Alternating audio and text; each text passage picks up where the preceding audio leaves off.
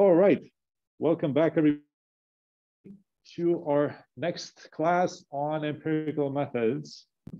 For just a couple of announcements, there were some comments on the Slack channel about more detail, asking for more details on the projects, the project proposals, and the final reports, kind of what's expected. So I will be sending out something written so you can all read this later today, as soon as I get to it, with more details on kind of what the deliverables typically look like and more guidance on this. As before, the advice is come talk to me and or Gobo about your ideas, and check if whatever you're thinking of makes sense or is in scope or whatever. Before you spend too much time on this, like informally talk to us about your ideas. And we can also help you with some other ideas if you don't already have one of your own. That's also totally fine. Okay, the other thing, no, I forget. It will come back to me if there's anything. All right, so for today, what I was hoping to do, yes, the other thing, Gobo was kind enough to prepare a quiz about research methods and research questions, kind of testing your reading of the assigned reading on formulating research questions. So we'll also be sending that out via Canvas, probably after class. I haven't had a chance to hit publish on the Canvas thing. And you'll have, I don't know, as much time as you want, say until the end of the week or so, for a couple of multiple choice questions that will count towards participation. It should take you no more than 5 minutes to fill this up. Yes. Are these expected to be those notes? No. You're. Whatever resources. I mean, since you're doing it offline, there's no way for me to enforce it. I just assume that since it only counts for participation, that you will try to actually, do it, honestly. But you're welcome to look stuff up in the lecture materials. It's just to encourage you, if more encouragement is needed, to actually read the readings because they're often very useful. That's the point of these. Courtney. For the readings on the research question thing, I thought the option was like watch the old lecture or do the reading. Yes, that also works. If you instead watch the old lecture, it's totally fine. I'm sure will be able to answer the quiz by just having watched the previous recording. Yeah, and I was also just wondering, is there a way to access, because it's like the textbook, it's like a textbook chapter, it looks like. Yeah. Is there a way for us to access that textbook online, like a PDF of it, or? Yeah, so it's if you just Google it, it's freely available. You'll find a PDF. But you're right, and I forgot to do this, and thank you for reminding me. I actually have a shared Google Drive folder, but not just those, but all of the readings for this class for the entire semester. And I will send an email with that too. I'll include that in my email later, with pointing you to that shared folder. So you'll find, I post all of those there, and you'll find them there. Some of them are not easily available already, which is why I post them in the shared folder, but otherwise they should all be freely publicly available. Thank you. Yep. Okay, any other questions or logistics or things? Okay, so today I want to talk about theory. This is probably one of the most important things to think about in this class. And you'll see us coming back, we're going to focus on theory today, but you'll see us coming back to this idea of theory and its role in empirical research throughout the entire semester. And if I'm able to kind of plant one idea in your minds for your future empirical research projects or research projects more broadly, is this idea of kind of the importance and usefulness of also considering this theoretical lens in your work. So this is really sort of a very exciting lecture for me, or class to talk about, a topic to talk about with you. And yeah, it's today. So what I'd like to do, in kind of a little atypical fashion, I'd like us to start by discussing the two papers. There were two really interesting, I thought, examples of research papers, none of them in software engineering, that use theory in interestingly different ways. And I wanted us to start by discussing these two papers, and then we're going to go back and reflect on how they use theory and why, and how we might use theory. I'm going to spend the rest of class on that reflection. But I want to start with this discussion of these papers. And we had two volunteers. We have two volunteers who were kind enough to offer to present these papers to us, just to refresh us today. So maybe we start with, let's start with the impulse buying paper. And then we do the Facebook paper. And then I'll share them on the. So now let's see if you can join. Are you on a call? Yeah, I'm on the call. Okay. I just need to pull up my slide.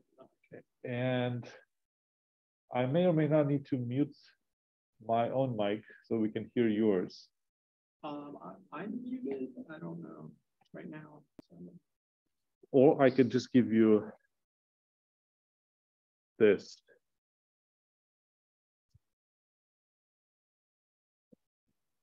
I can also just stand up there. Let's try having you use your own mic, and then I'll mute mine. How's that? Okay. Yeah. Does that work? I don't know, because then it'll be coming in for the. Won't it come on?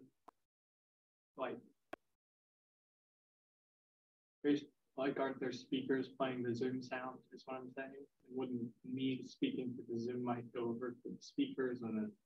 I could probably mute that too. Let's see. It says I'm on.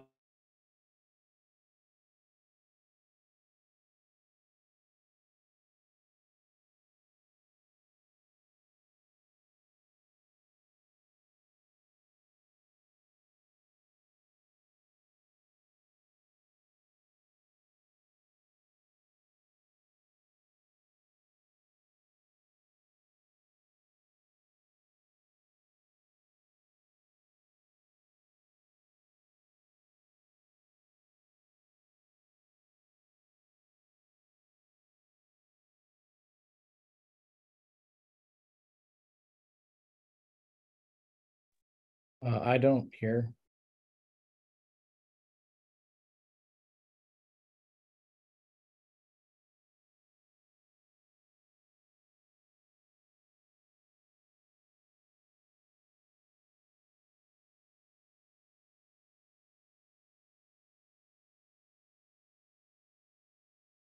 Oh, there we go. Test. Yeah, you might want to turn that there. Can people on Zoom hear me? I hear you now. Yep. Okay. Could Okay, you mute that? I thought it was.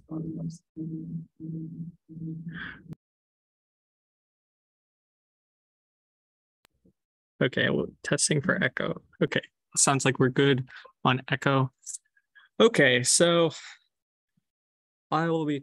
Do you want to stand up there or just from my seat? Okay. Okay. So my name's Elijah. I went through the paper titled, what it says there, an investigation of impulse buying behavior. So basically, the study was designed, it seemed like to me, because the authors had some skepticism about the existing perception of impulse buying, at least prior to their publication.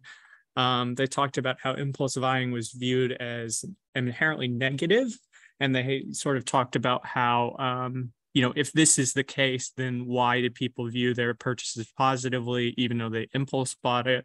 And why do people still impulse buy if it's viewed negatively? So in order to formulate their study, they conducted 60 semi-structured interviews with a convenient sample of individuals. They sort of surfaced topic, sort of the interviews were controlled such that neither the interviewees or the interviewers knew what the study topic was, other than that it was about shopping. And this was important because if you ask people specifically about impulse buying, they might be impacted by their perceptions of it. And they identified, they focused on what they call the hedonic needs, hedonistic, looking at sort of like people's desires for fun, novelty, and variety. But they also talked about other potential impacts like information overload and social things. So from this, they designed and tested a Likert scale battery of tests. They found correlations within some of the tests, and they also found between the test batteries, they found, that the hedonic needs correlated with impulsivity, desires for self-actualization and esteem, with a particular focus on the idea of style correlated with impulsiveness, and perceived accuracy of purchase correlated with the higher impulsiveness, not moderate impulsiveness, apparently. And so with that summary, I wanted to talk about a few questions, basically any of these questions that people have thoughts about. What are the limitations of the methods? How about the author's perspective as marketing researchers have impacted their analysis? To what extent do you think their results generalize? And particularly, what does online shopping do to this? And do you buy their results? Okay, let's see how.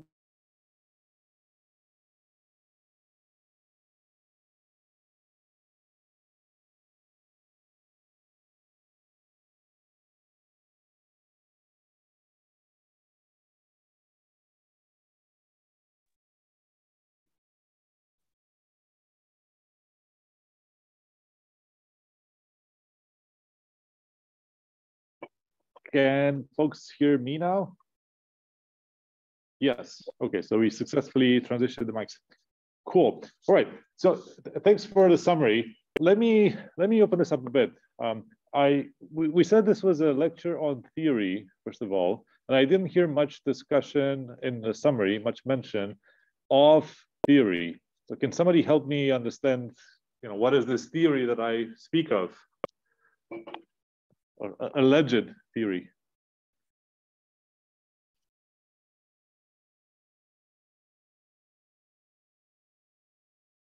Didn't mean to say they formulated their theory through the semi-structured thinking. Yeah. Yeah, I was going to say, I think exactly what Elijah said about grounded theory. I think it seems like they didn't really have a good sense of sort of the landscape, and so they wanted to use a grounded theory approach through semi-structured interviews to kind of get a sense of the landscape in terms of like motivate. That bit is a little bit fuzzy to me, and then it seems like based on those, it could generate some hypotheses that could then quantitative. So it seemed like it was like a multi-part. Yeah, cool. So thanks for this comment. So I agree with this. I noticed that too. Yeah, please. Just add one thing. I think somewhere in the introduction, the authors mentioned there is an existing theory on impulsive behavior in general, but they didn't think it applied to this specific instance. Yeah, we're getting somewhere. So let me try to summarize the comments so far. So there was some theory, right? The paper talks about impulse buying, studies impulse buying, right? So this phenomenon where you, I don't know, end up buying crap on impulse that you maybe didn't need, or maybe you wouldn't have bought if you had more time to think about it, right? That happens presumably to all of us. Yeah, impulse buying. It could be online these days. It could be in a physical store. It could be whatever, right?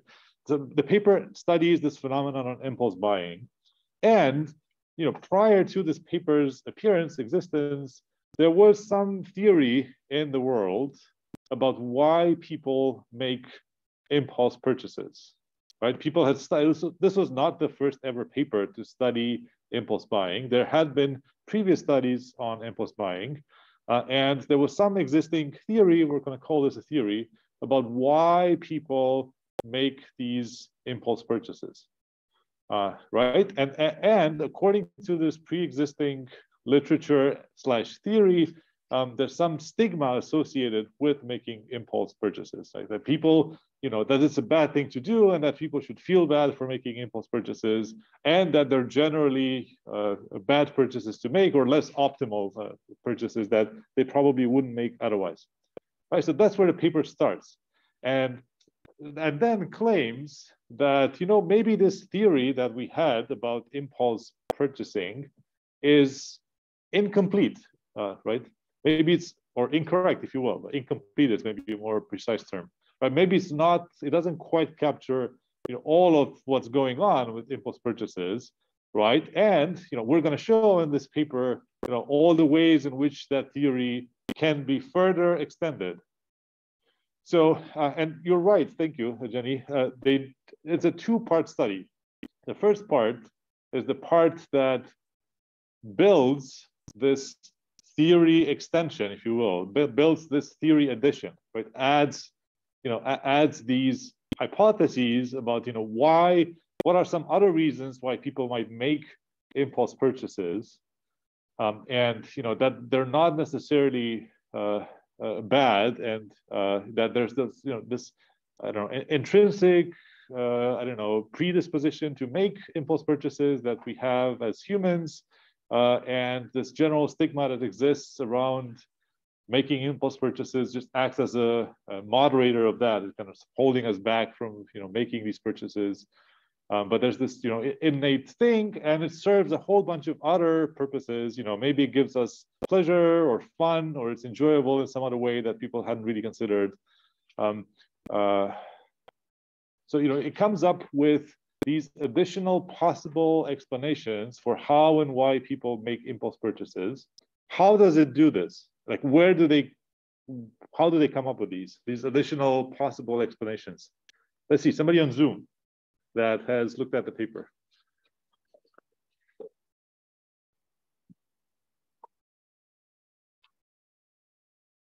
Where do they derive these, additional explanations from, and why is that a good idea? How might one do this?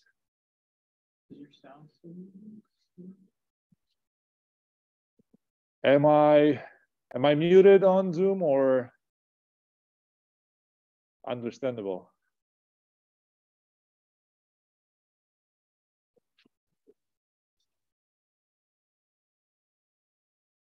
Okay, Madeline says yes. Thank you. Somebody here, how do they come up with these? They come up with the Bach hypothesis using by kind of triangulating their theories based on their interview study, and then also some different existing in psychology, like information processing theory, like the objective criteria theory and the cognitive effort theory, which they use to make hypothesis 4 and then 5A and 5B. Cool. So yeah, cool. So remember we talked about, this was lecture 1 exactly a week ago. We talked about the social constructivist perspective, where we build theory from observations rather than it kind of magically existing from somewhere else, right? So that's what they did. They ran 60 interviews with a bunch of people, asking them about their purchasing behaviors and impulse purchasing behaviors, and they came up with these 5 hypotheses that were all novel relative to pre-existing theory that existed before this paper came out, right? So whatever humankind knew about impulse purchasing before the study, right, they extended with these 5 additional things that could also explain how and why people make impulse purchases, different mechanisms, right, for people making these impulse purchases, and they derive those from the ground up, right, after talking to, in this case, 60 people, and analyzing carefully, the things that those people said. So we're going to talk a lot more about how to run interviews very soon and how to analyze data from interviews and all of this. That will all be coming up. But the general point is they derive this from observations, and they abstracted away from these 60 observations and tons of things that those people told them. They abstracted away these additional mechanisms through which impulse purchases can happen, right? And then they derived these five, or they spelled out these five additional hypotheses, new hypotheses, describing these mechanisms, right? That's the first part of the study, right? First part of the study says, here's the existing theory about this phenomenon, and here's a grounded study based on observations or talking to 60 people that seems to suggest some additional mechanisms beyond what was already known, right? And, we hypothesize that these things would also hold more generally, beyond the 60 people that we happen to talk to. That's the first part of the paper, right? The second part of the paper then goes and tests those five hypotheses. How do they do that? They use Likert scale tests, basically some kind of survey. Yeah, a survey with I didn't like participants. But basically Likert scale questions, including some existing scales, but basically to see correlations between what they infer to be measures of what they're looking at, which is, the construct validity is the question. But okay, yeah, cool. So this is important. They collected new data from a different sample of people, right? We could talk about maybe limitations of how they did that. But the point is they collected new data from a different sample of people through a survey or questionnaire, and then they use some kind of statistical analysis to test those hypotheses quantitatively on this new data that they collected. And so that's the study design, right? It's a two-part study. The first part is this grounded from the ground up, from observations, this grounded theory building exercise that resulted in hypotheses. Hypotheses are, instantiations of some theory, right? And then they went with the second part, collected new data and did some statistical analysis of that data to test whether those hypotheses are supported or refuted or whatever, on this new sample, right? And, they found that I think most of them were supported or something. Yeah, the one I could not support because they said the questions didn't perform well in the survey. Right, so that's interesting. The interesting meta point is, if you don't find, I guess, if you find evidence in this second analysis, for the things you hypothesized, maybe you're happy and you call it a day. If you don't find evidence, for the things you hypothesized, evidence in line with your theory, right? Then, that could be for any number of reasons, right? It could be that your theory was wrong. It could be that your measurement was wrong. And I think that's what they're arguing. Maybe the way we measured this particular construct for this particular hypothesis, was not ideal, right? So, maybe future work should go back and revisit this and try to do this in a better way. Okay? But you see this a two-part study with first building theory from the ground up. They could have stopped there, by the way. That could have been a paper by itself, right? And often we do this. I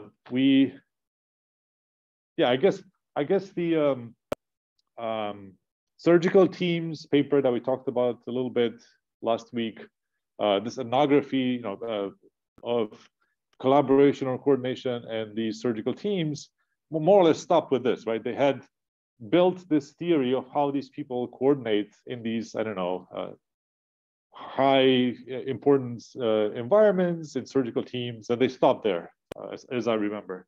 Right, so you could have stopped there. Here they went, basically they did a second paper in one, and they also went and they tested, using a different method, these hypotheses, their theory, the part of the theory they derived. Okay, that makes sense? So by the way, so this is an example, since we're talking about projects, this is an example of how one might use different research methods as part of the same research study, right? So here, this qualitative approach was useful to build this theory in the first place. And then they had a quantitative approach to test specific hypotheses derived from this theory that they had built in the first place. In that sense, I think it's a good example. Okay, let's talk about the second one. And I will mute myself, and hopefully you can. Okay, I'm gonna.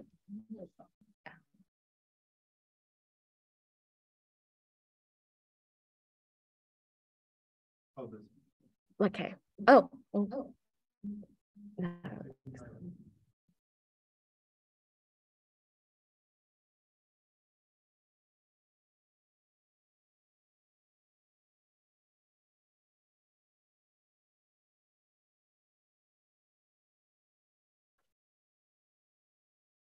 Hello? Ah, fantastic. Okay, sorry, I was just waiting for no echo. Hi, everyone, I'm Jenny. I don't really have fancy slides to present on this paper, so you're just going to listen to me talk. Hopefully that's enough. But this paper was a paper, I think, published in 2007, kind of studying like the relationships essentially between certain profile elements on Facebook with relation to the number of friends in someone's social network. For context, which I found somewhat amusing, 2007 Facebook is certainly very different than the Facebook landscape than today. So they're looking at the time when Facebook was targeted specifically college campuses. So this is a slightly different context than what we're maybe used to, or at least I'm personally used to for Facebook. So in particular, I think for the study, what they're really looking for, just to spell out some of the research questions, is the relationship between certain profile elements with respect to the number of friends. And not only that, they're not even looking at the existence of relationships, they're also trying to understand sort of the strength of these relationships, the profile elements to the number of friends on Facebook.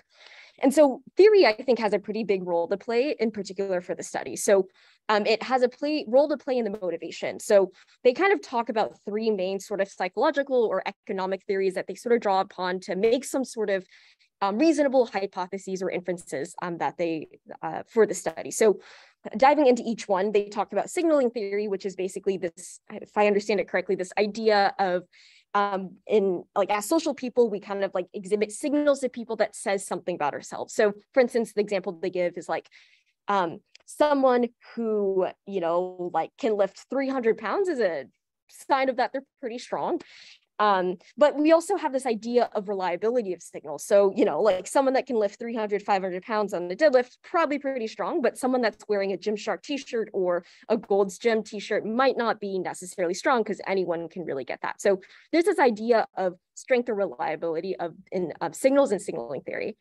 For common ground theory, this is this idea basically that people with similar maybe backgrounds or I guess things like that, or interests might have an easier way of connecting with each other. And they kind of presuppose that there's sort of the same idea on Facebook profiles, right? That like, if you say, hey, I'm from this hometown, or hey, I'm from this high school, that you might have more common ground with someone else. Finally, they also have this idea of transaction costs, which is basically the costs incurred that during economic exchange. That's the economic theory. But the authors kind of hypothesized that with common ground, wrong theory, transactions cost theory, you know, it can be hard to find people. And so adding more details to your profile may make it easier to find folks on Facebook and stuff like that. So this is sort of, as I understand it, a little bit more on providing metadata to be able to be more easily found by people. And so that's sort of the theory. And they use those three theories in particular in the intro and like related work to kind of build up this motivation to get them to these ideas that maybe profile signals might be relevant in terms of how many friends people have. And so the way that they sort of test this is what they do is they look at the Michigan State University Facebook group and they grab basically 33,000 public profiles from there, which include like undergraduates, graduate students, staff, professors, and things like that. And then what they do is they sort of identify they grab all the data, profile data from these 32,000, I think, profiles, and then they kind of extract out sort of groups of relevant variables based on the profile data. So they're looking at these things called control variables, which are basically signals that are known to have social network effects, like gender, and I forget what the other one was. They're also looking at what were the other ones? Oh, they're also looking at things called referent variables, which are basically things that sort of put you at a specific like location, I believe. So for instance, like hometown, high school, things like that. And then they also look at preferences. So they look at your personal interests, like do you like certain musics, interests, things like that. And then finally, sorry, I'm losing my place in my notes. They also have like contact information. So things like your birthday, I think your relationship status, things that basically kind of imply that you'd like to take a sort of like relationship from online to offline. And so given all these variables, they do two things. One, they look at the Pearson's R correlation variable between that sort of individual variable along with the number of friends that people have within their MSU network and outside their MSU network. And then they also, they use that to identify basically singular relevant variables. But there's also some interesting factors to say, like, what are the, a group of variables that explain the variation amongst the samples. So what they do is they use multivariate linear modeling basically, and they, I think, created a linear model with, I think they had 10 factors or some number, a decent amount, that basically explained about 40% of the variation within their sample. So some relevant factors that I can remember off the top of my head were like, I think like whether they were an undergraduate or not. They also found that I think the referent variable index was like most salient as well. And so through that, they're kind of be able to, through these sort of Pearson R's, as well as this like multiple linear regression, they're able to kind of tell like what sort of variables are, have a relationship with the number of friends that you have. But not only that, they're also able to tell the strength of that relationship. So in terms of methods, I think quantitative methods, the reason why they selected this is probably the most reasonable way to kind of tell the relationship between, these profile signals with the number of friends. I don't think qualitative methods would have really made very much sense, unless if you're trying to get into the why of it. And I guess another point that I wanted to make regarding theory is that they also really use this theory to also interpret some of the results, which I found sort of interesting. So I think, for instance, I actually don't have specific examples, but I do remember they said things in the discussion section, like from a blank theory lens, you might interpret, these results to this way or that way. So I think that is the long TLDR, I believe, of this paper, but let me know if I missed anything.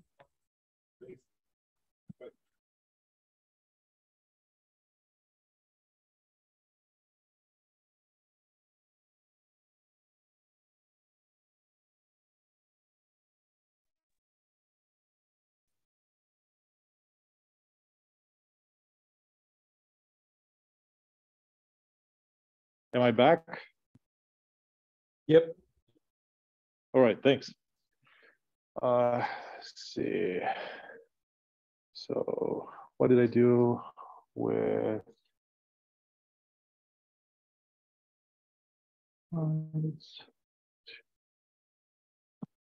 Okay, so let me ask you a few things here. You said, like, I'm a little confused about the study. You said 3 theories, not 1 theory. How does that work? How can you have a bunch of theories? I guess the way that I saw it was you had a sort of cause, effect, and context, and each of the 3 theories fit into a role explaining a potential explanation for their hypothesis. Essentially, the signaling is your cause. You're putting these informational markers in your profile. The effect is the general or common ground theory in the sense of these signaling markers allow you to associate with other people with similarities. The context that makes this different from like any typical social thing is the fact that it's easy to search. So interesting, right? Interesting how, so first of all, the theories, the 3, they didn't create them, right? The authors of this paper did not build or create those theories, right? They refer to them, but they existed, somewhere else. Second, it seems that for the particular phenomenon they're studying, which is people creating friendship links on Facebook, there exist multiple theories that touch on different aspects of this phenomenon. Right? One is about how much information you put into your profile. The second is which information you choose to disclose.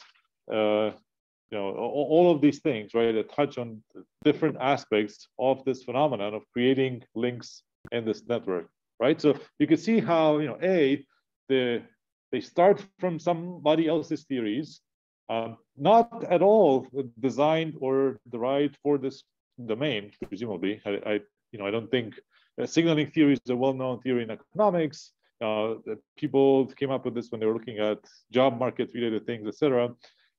People weren't thinking of the Facebook social network app, in the 60s or whenever they came up with signaling theory in economics, right? So, but at the same time, this theory, as one example, one of the three, explains something that is also relevant, in this particular new domain, right? And the authors, argue how these existing theories of the world apply to their particular domain, and to specifically three theories apply to different aspects of this phenomenon they're studying.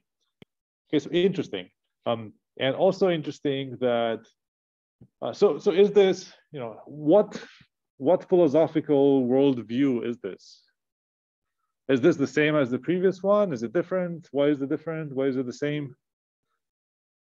Anybody that we haven't heard from already that has thought about this, or has an opinion, or has read the paper,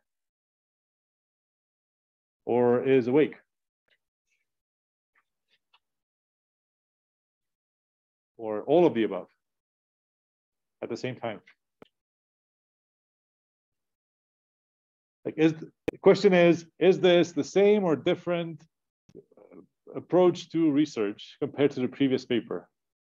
Is this, I don't know, constructivist or objectivist, and why?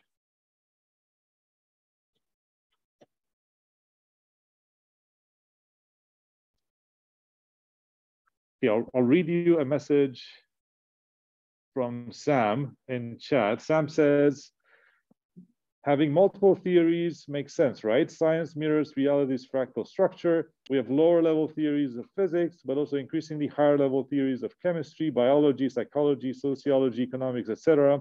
And each time you abstract more, you have more of an opportunity to choose which kinds of phenomena you focus on. Right, so this is about, how maybe it's not so strange in hindsight that there be multiple theories of relevance to this particular phenomenon. Thank you. I agree with this. Is it social constructivist, or is it, what was the other one? Objectivist? Deductive? Which one is it? Yes. This one is objectivist because they're starting with the theory, and they're then collecting data and then looking at it through that lens, which is completely the opposite of the first paper, which was starting with the data and then building a theory from that. Yeah, thank you. Yes, so I agree with this. I think that's also my read of this. Like, this is sort of the objectivist worldview of science, where they start with a theory and they test it.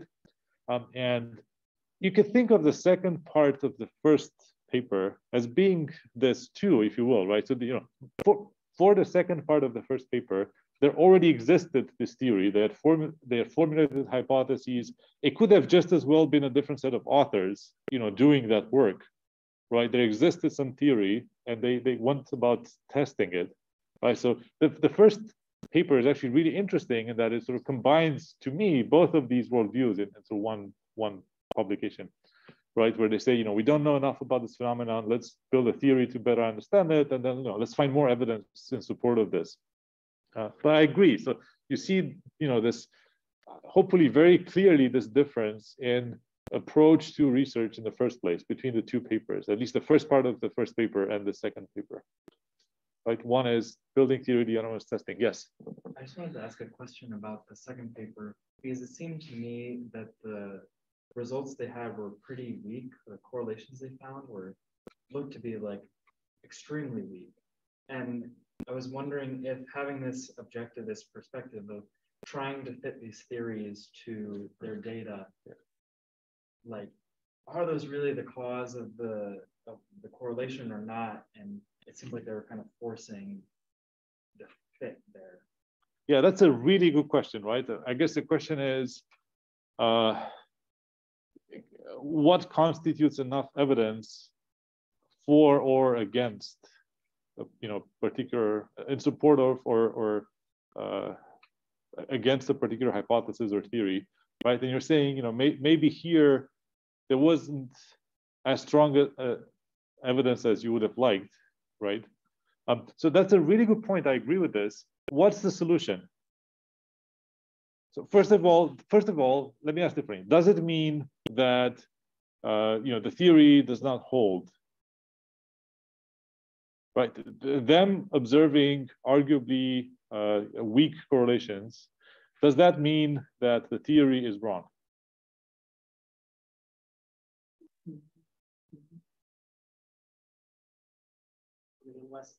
Unless the theory requires strong correlations. I mean, if you're saying this is the only factor that causes it, and then you find a weak correlation, that's going to be a problem. Okay, yeah. So that's a good point. So, all of these human behavioral phenomena are always very complex and always subject to lots of factors and confounding variables and so on. So it's probably very hard to get something very clean, numerically, quantitatively, statistically, with any human behavioral study of any kind. I think that's true. What else? Did you have sort of the pattern for this paper in Jacobs and Jones, who start with theory and use this paper propose that it generalizes to but even if the correlation is met, the theory doesn't apply here or doesn't apply to very high degree, just means that the theory doesn't apply to this necessarily. Okay, thank you, Luke. So let me qualify my question. So I asked incorrectly. I asked you earlier, does this mean the theory doesn't hold in general? Certainly does not. I think I agree with this directly. Does it mean that it doesn't hold in this particular context? Let me ask the more specific question. Is that a valid conclusion, Courtney? No, you can't prove that with the hypothesis test. You can only fail to accept a hypothesis. You can't prove a hypothesis is false. That's also a good point. We'll come back and talk more about causality. Thank you. That's a good point. We'll talk some other time about this. Yeah, something else. I was going to add that we're also looking at second level constructs here, where we're not even directly talking about the first level of what actions do they take, because the authors pointed out that you can't really study post hoc it's hard to just post hoc look at purchasing behavior. So they're looking at answers to questions about purchasing behavior. So it's one layer abstracted almost from the direct thing that you're trying to measure, which I think makes it harder to get strong correlations necessarily, but I don't know. Yeah, so I guess what I'm trying to get at, and I think you're pointing in the same direction, it's probably always the case that no individual study is ever sufficient to prove or disprove anything, or to give you, all the evidence you would ever possibly want, or to conclusively reject some, theory or hypothesis. No single study can probably ever do that, ever, in any domain. So I think what you see happening in practice is this, gradual and arguably very slow consensus reaching mechanism that, over probably decades in some cases, and, maybe many conflicting studies at times, some sort of consensus seems to emerge. I mean, look at these complex decisions around, I don't know, vaccination and all of these other things, right?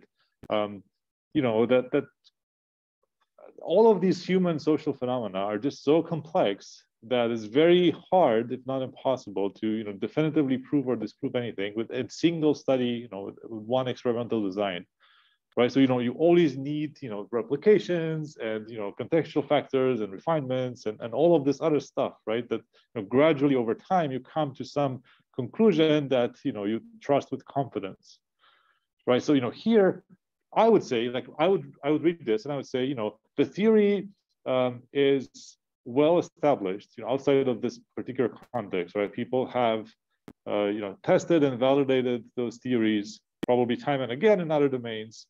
The author's argumentation, the logic for why those things apply to their phenomenon seemed sound. So I buy that, translation of theory to specific hypotheses in their domain, right? And they find, supporting evidence, right? So, I believe the theory, I believe the analytical process for applying the theory to their domain, and they find some supporting evidence. So this seems, credible to me. But I would, of course, I agree with you.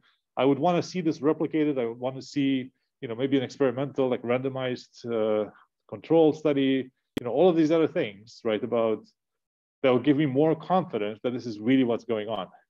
I agree. But on the surface, right, this is, to me, sort of consistent, right? The claims they're making. Let's see. I hear some pessimism and in the Zoom call. Can anybody elaborate? Sophia, I'm going to pick on you.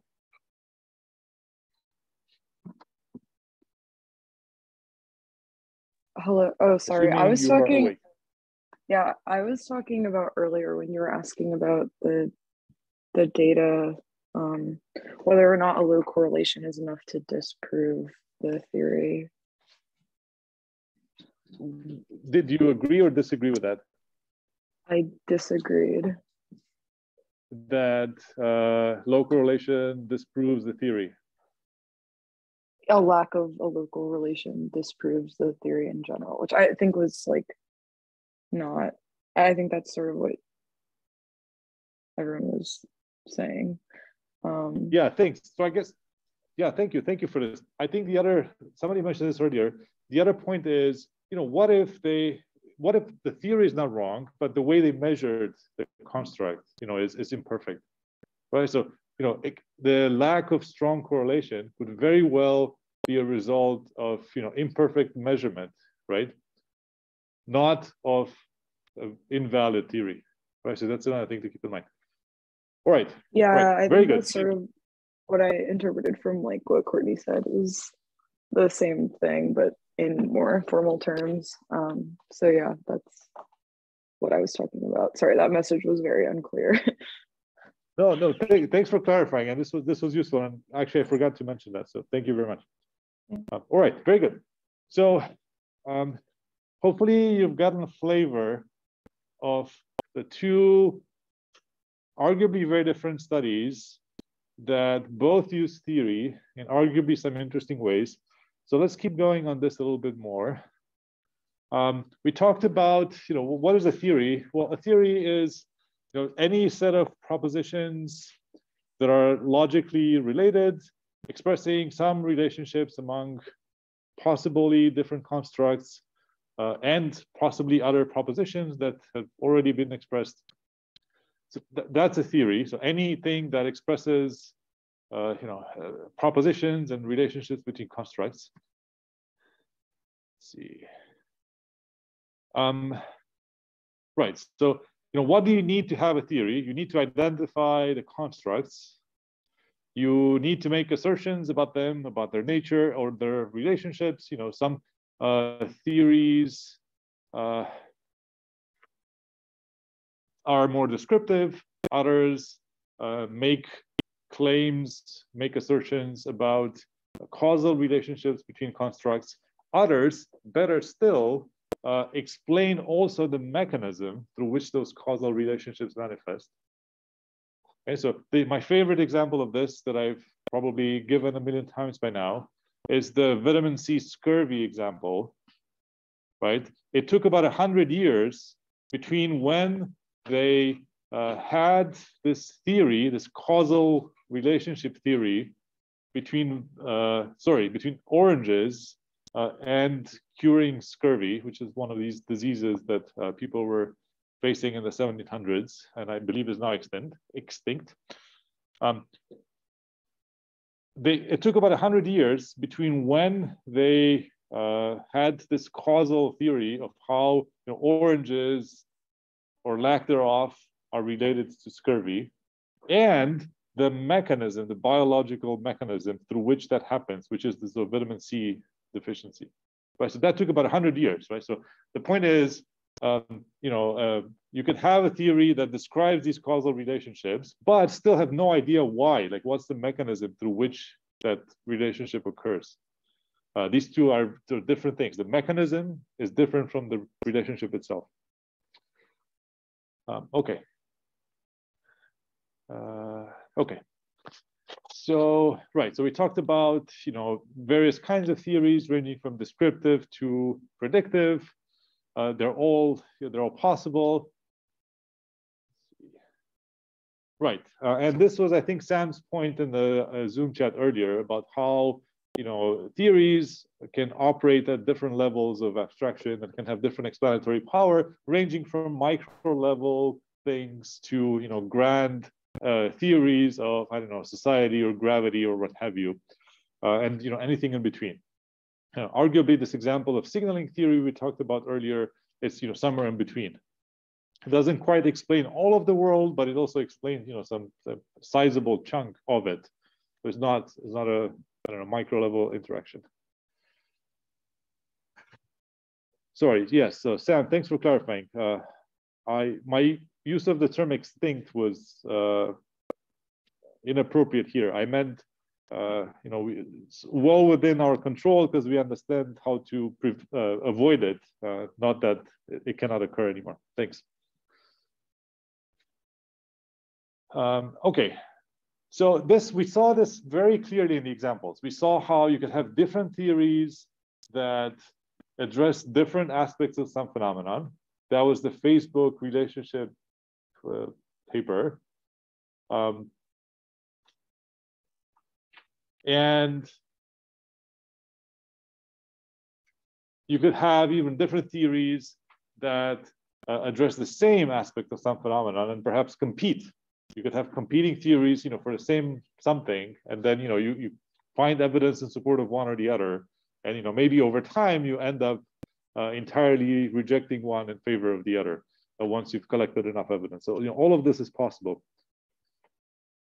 Okay, and we talked about how the two papers were maybe examples of the social constructivist worldview and the viral market, the impulse purchasing paper, and the positivist worldview and the Facebook relationship paper.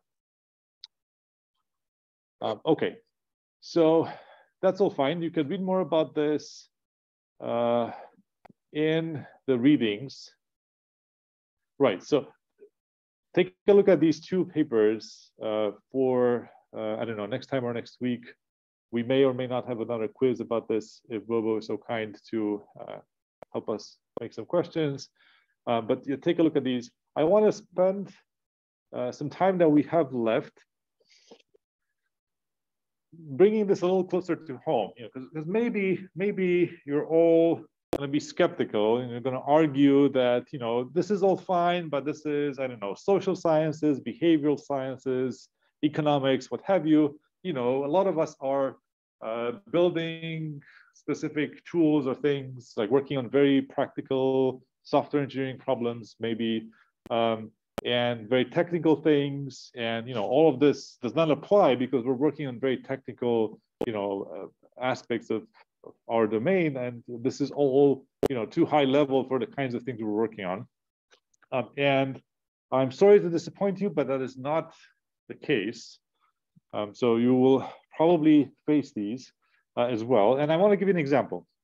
So this is an anecdote of Stu. Stu Dent is, say, 9 months into his PhD at CMU, and he is working on some AI system that can automatically generate programming source code given some natural language text as input, kind of like Copilot. So Stu is maybe building a Copilot.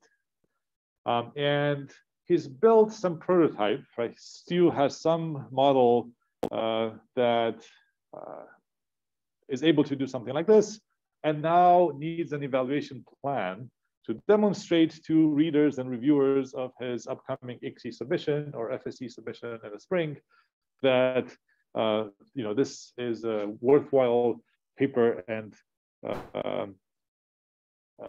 tool to have. Okay, so that's the context. So here's Stu's evaluation plan. Stu, obviously knows about research methods. So it's designing an actual controlled experimental study, and he's built an IDE plugin that allows programmers access to this particular tool. He has thought of these two conditions. One is writing code or completing some tasks in this experiment using this AI. We call it L02 code here. You could call it Copilot if you will. That's one condition. The other condition is just writing code from scratch. Okay, so writing code using this L02 code plugin or writing code from scratch. That's the independent variable. That's the sort of interesting condition. That's what Stu is hoping to test. He's hoping to test, the value of using this kind of AI. Now, he is thinking of measuring a bunch of things that are maybe relevant in this context, like program correctness or task completion speed, or even subjective assessments that people give of using this tool after they've completed the tasks, right? So, he brings a bunch of people into the lab and gives them a bunch of tasks and measures objectively how correct their solutions are, and measures objectively how quickly people arrive at those solutions, right? In these two conditions. And maybe also ask for their subjective opinions of what it was like using this tool or completing the tasks in one condition versus the other. Okay. And has a bunch of tasks, say programming tasks in Python, ranging from data science things maybe at the more complex end to some file manipulation and basic I/O things at the simpler end, then anything between, a range of tasks. Okay, and recruits a bunch of computer science graduate students to participate in the study. Right. So now Stu has a number of hypotheses. One, that writing code, the code written using this AI is more often correct than the code written from scratch. Therefore, the AI helps people write better code. The other, that people complete their tasks faster when they're using this AI compared to when they're writing code from scratch. And finally, that people prefer, using these code snippets generated by the AI over the ones that they wrote from scratch or something like this. Okay, so three hypotheses, each testing one of these three relevant outcome measures, right? Task correctness, task completion speed, and impressions of using the tool. Okay, so Stu does this, recruits a bunch of people, and has them complete all these tasks, collects all this data, analyzes it, and there's no evidence supporting either one of them. None of them pan out. None. No difference. No difference in any of these dimensions between the two conditions at all. And moreover, people found the AI to be unintuitive, and they didn't really like it. So just as an aside, this is totally a true story. This is, you can find the link here. This is absolutely 100% true story. The student that I work with went through literally the experience I've described here. And we wrote a paper about it with the kind of things we learned after doing it. But totally true story, so it can absolutely happen, including the fact that none of the hypotheses were supported. Okay, so what's going on? What is this? like, I think you'll agree that on the surface, everything that I've sort of described in terms of how we set this up seems reasonable.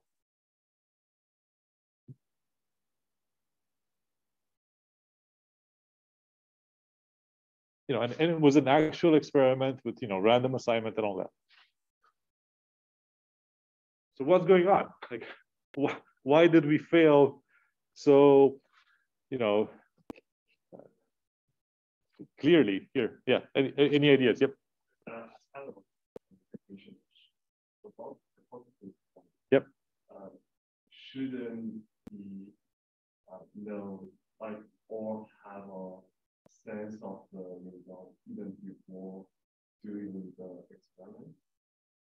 So yeah, so Stu, who built this AI, obviously did some local testing of it, right? And was happy that the AI does useful things often enough, and that produces useful good code snippets, etc.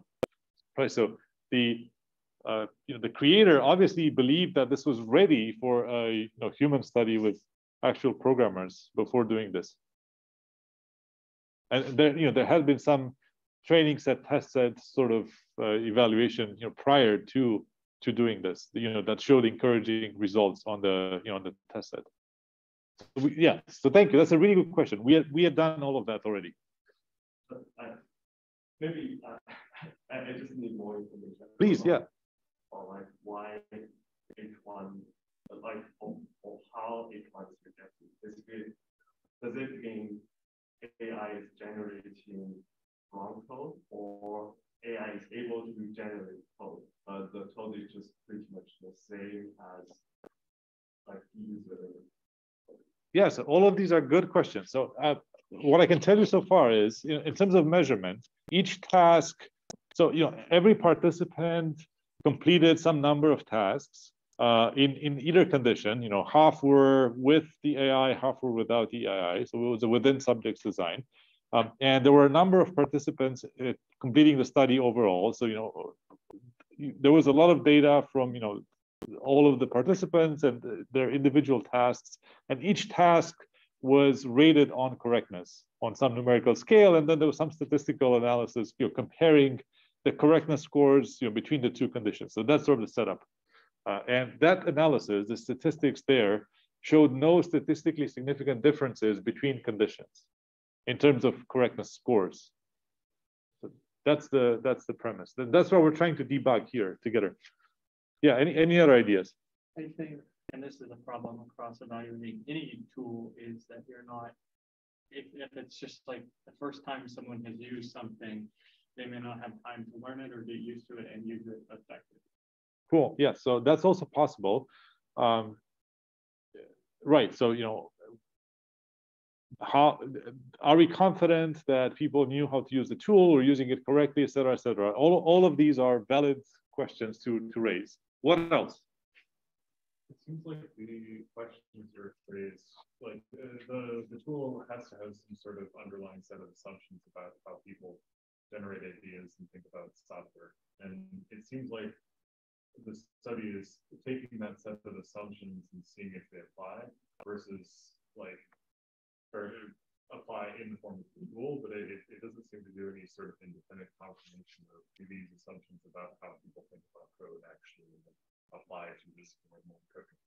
Cool. So I don't know if you heard that. I hope you heard that on the Zoom call too. This is really the point. This is where I'm getting with this. I'm trying to show you how, even in this arguably very relatable scenario on a very technical type of project, there's still this need to articulate assumptions and the underlying theory that would sort of explain when and how and why you might expect and for whom and under what conditions, et cetera, et cetera, et cetera, you might expect to see these differences, right? So my point here is ultimately that, as described on this slide, right, this is not a great design of an evaluation study because it doesn't articulate it articulates neither these underlying assumptions about how people program in general, how they might use tools like these, et cetera, nor the underlying theory about why these hypotheses should hold, under what conditions, right? So it tests very generically, these things that seem plausible on the surface, but really without kind of going into the nitty-gritty details of how and why and when and under what conditions and for whom, et cetera, et cetera, et cetera. Right? That's the part that's missing. The part that's missing is the theory. That's what I'm trying to get to. So let me see if I can illustrate this. And we talked about. Right, so here are some more of the things that you brought up or that I had written down. So first of all, what does it mean for the task to be completed correctly, and how is that measured? To what extent is that subjective? How is speed measured? To what extent is that a valid measurement? So when we talk about things like these, we generally talk about construct validity issues, right? So to what extent are these constructs of correctness and speed, etc., are these constructs valid? Or maybe there's something in the way we measured or defined these that threatens their validity and therefore, threatens the validity of the study as a whole. That's one class of things. How familiar were the people with these kinds of IDE plugins and AI systems and whatnot?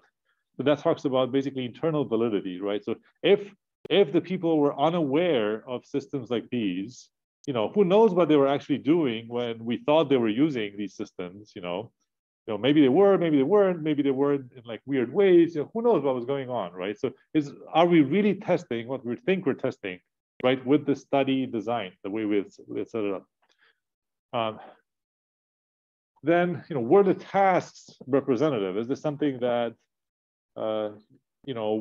is super artificial, which is a common thread to lab studies? Is this something you have to simplify the world enough to be able to test it in a 1-hour study, say in a lab setting, right? Is that realistic of things that people might actually do in the wild? So, even if there is a difference in this artificial lab setting, could you expect that to translate to something also out in the real world? What about the population itself? The sample of computer science grad students, is that representative of people, programming out in the world? Certainly not. Like we already know this. So these kinds of questions talk about external validity issues, and there's lots of these. There's also this idea of theoretical reliability. People actually, obviously knew that, they knew which condition they were in, right? And they knew that they were using this tool that a fellow student of theirs had built. So were they more, were they influenced by this in any way? Were they more likely to be kind to their friend about the use of their tool? Things like that.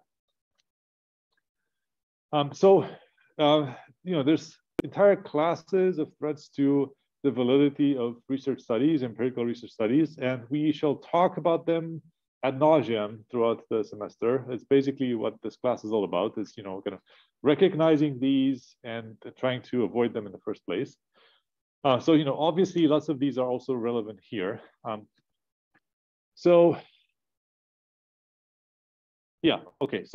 I talked about how all of this theory was missing in this context, right? So when you talk about is drug A better than drug B in a medical setting, you don't usually think about it that blindly or that naively. Rather, you try to incorporate all of this important contextual knowledge into the way you're answering that question, right? So first of all, why would you expect it to be better? Do you have some theory of the causal relationship or the underlying mechanism?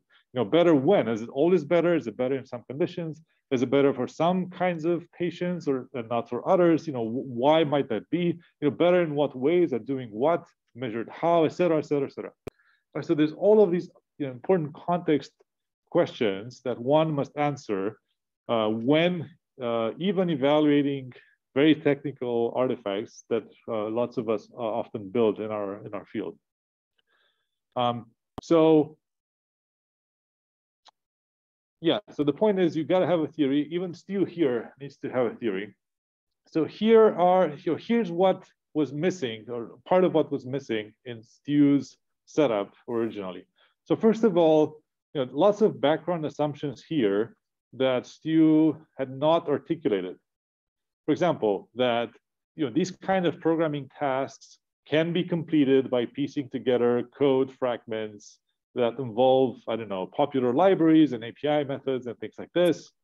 And that many such examples of code fragments are part of the training data for this AI system and so on and so forth, right? So all of these, background underlying assumptions, right? Before you even start thinking about how you might evaluate this. And then, here's a fragment, right, of Stu's basic theory that should have been there before the study was designed. For example, let's say programmers decompose tasks into a sequence of typically small steps. And at every step, they know conceptually what must be done next. But A, either don't know how to create a concrete implementation of that conceptual idea, or B, maybe they do know how to create an implementation, but they'd rather just not type it in if they could save some keystrokes. Maybe they are lazy, right? And so, when would a system like this, an AI like this, be useful? Well, it could probably help speed up task completion, especially in the second scenario, right? When people know how to write the code, but they would just rather not have to if they can avoid it.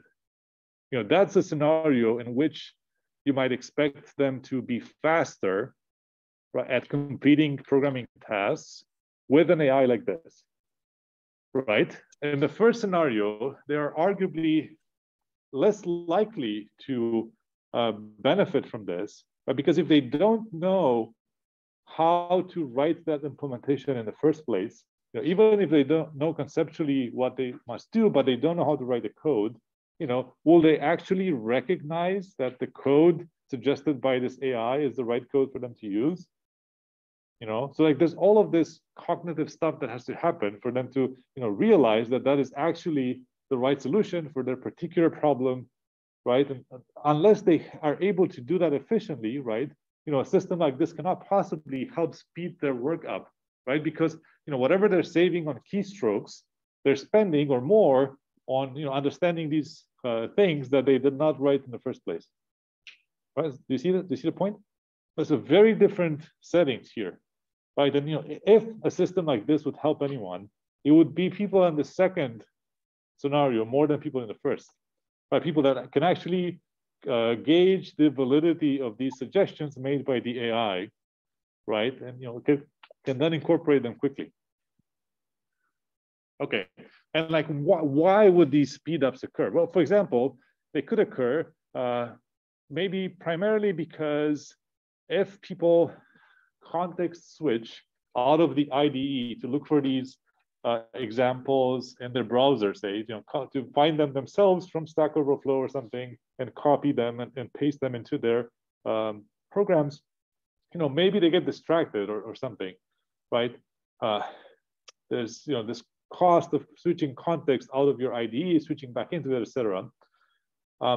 And maybe it's not because of the time it would take them to actually write down the source code, because they don't actually write the source code anyway. Even when they don't have access to this AI system, they wouldn't write the source code themselves from scratch anyway. They would just go look for it on the internet and paste it in, right?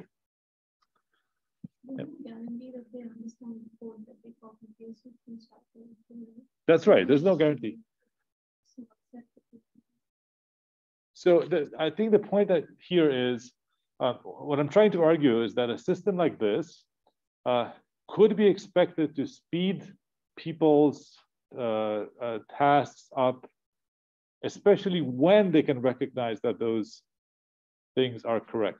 That's when I would expect to see the speed up, more than when people don't recognize that the solutions are correct. But assuming you're comparing this AI program with solving the same task on the internet, so assuming the user does not have access to this and still needs to complete the task, they might want to go on Google and search up how to do it. There's no guarantee that they understand that code either, but they might still complete the task because they just speak terms that the internet provides.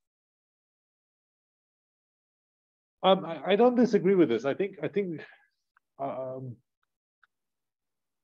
we're just talking about different things. So